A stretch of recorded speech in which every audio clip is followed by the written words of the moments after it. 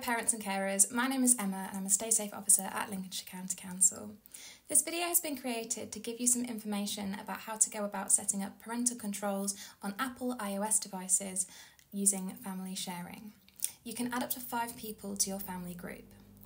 The type of things you'll be able to do via these controls include limiting access to apps and inappropriate content, controlling ability to make in-app purchases, and viewing and managing your child's screen time, for example. Setting up parental controls.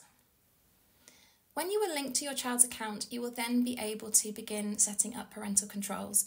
Just a reminder, these can be accessed via settings and clicking on Family, which is underneath your child's name at the top of the screen, then selecting your child's name. You should then see a screen like this, which is your child's family sharing page. The family sharing menu options are as follows. First, we have Apple ID and password. Here you can check your child's Apple ID email address and change their Apple ID account password.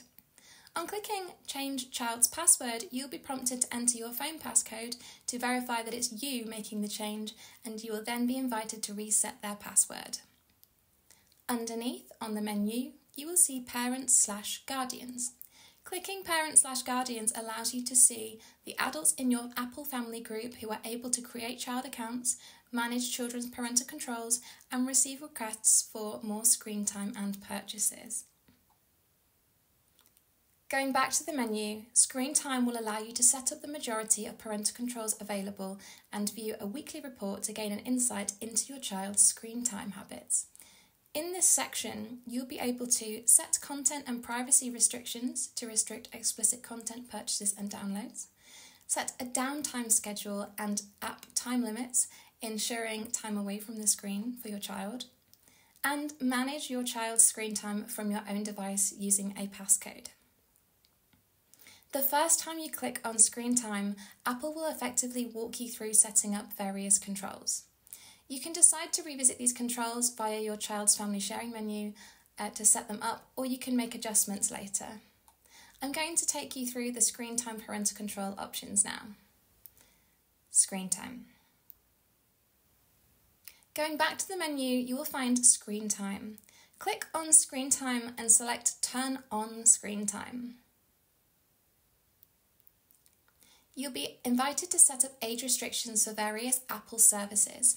Press Turn on Restrictions to do this. You can deny access to content or choose an appropriate age rating for your child. If your child will be a user of Apple Media, for example Apple Music, you can choose for them to only have access to clean rather than explicit versions of songs. You can also limit access to adult websites on Safari web browser, enable or disable the use of Siri web search, and disallow your child to delete apps. This can be set up or amended later by clicking on Content and Privacy Restrictions, followed by Store, Web, Siri and Game Center content in the Parental Control Screen Time settings. You will then be asked if you want to turn on communication safety. This helps protect your child's account from sensitive photos.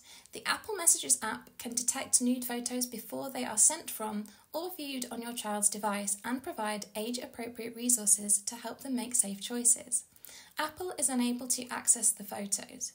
You can learn more about this by clicking on Learn More about Communication Safety. Set time away from screens. Downtime. On this screen, you can set a schedule for your child to take some time away from their screen, for example at bedtimes. To access more screen time and use restricted apps during these hours, your child will require your permission. Apple then invites you to set daily time limits for apps and websites. When your child reaches a certain length of time on apps, they will be required permission from you to continue using them. Finally, you will be asked to choose a screen time passcode that you will use so you can grant your child more time on apps or make any amendments to your parental control settings.